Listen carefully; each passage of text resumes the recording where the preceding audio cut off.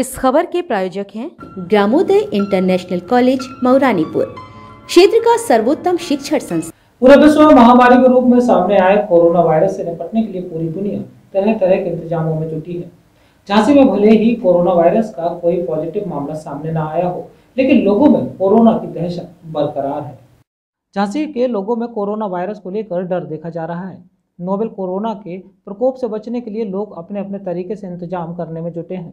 इसके लिए पूजा पाठ, धार्मिक अनुष्ठान भी शुरू हो गए हैं। अक्षय जन सेवा समिति के तत्वाधान में पूरी दुनिया के लिए महामारी बने कोरोना वायरस से निजात दिलाने के लिए ग्वालियर रोड स्थित श्री सिद्धेश्वर पीठ पर हवन यज्ञ आयोजित किया गया। इस यज्ञ में ईश्वर से कोरोना वायरस की समाप्ति के लिए आहुतियां दी गई। श्री सिद्धेश्वर पीठ के पुजारी पंडित मनु महाराज ने बताया कि पूरी दुनिया में कोरोना वायरस के रूप में आए संकट को दूर करने के लिए ईश्वर से प्रार्थना की गई है। इसके लिए ऋषि परंपरा के अनुसार यज्ञ व हवन किया गया। उन्होंने बताया कि सृष्टि के आदिकाल से ही तमाम बीमारियां तथा महामारियों से निजात पाने के लिए विशेष मंत्र तथा आहुतियां बनी हैं।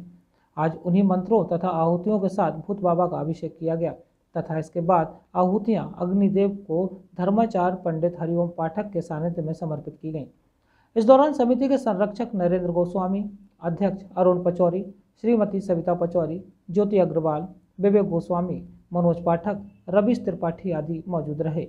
आज जो पूरी दुनिया में एक संकट आया हुआ है, महामारी आई हुई है कोरोना वायरस, उसके लिए एक ऋषि परंपरा के अनुसार हमारे वेदों में, शास्त्रों में जितनी भी अभी तक सृष्टि के आदि से लेकर अभी तक जो भी महामारियां आई, बीमारियां आई, उन सब के लिए एक मंत्र विशेष आहुति बनाई गई थी। तो आज आचार्य श्री हरिओम जी पाठक नगर धर्माचार्य जी की संस्तुति से वेद से वो ऋचा निकालकर, वो आहुति निकालकर, वो मंत्र निकालकर भगवान भूत बाबा महामृत्युंजय सरकार का रुद्राभिषेक किया गया। इसके तदुपरांत उस आहुति से यहाँ भगवान को, अग्निदेव को उसकी आहुति दी जा रही है, जिससे सारे के सारे विश्व में जो महामारी फैली हुई है, उस महामारी से हमारे लोगों को जन्मदायी, उसमें सभी लोग स्वस्थ रहें, सुखी रहें, उससे शीघ्र उस पर काबू पाया जाए। झांसी से राहुल उपाध्याय के साथ मनीष अली की रिपोर्ट। यहाँ छात्र छात्राओं को मिलता है अपनापन। टीचर बनकर नहीं, इनके दोस्त बनकर हम देते हैं एजुकेशन, ताकि रोशन हो इनका आने वाला कल।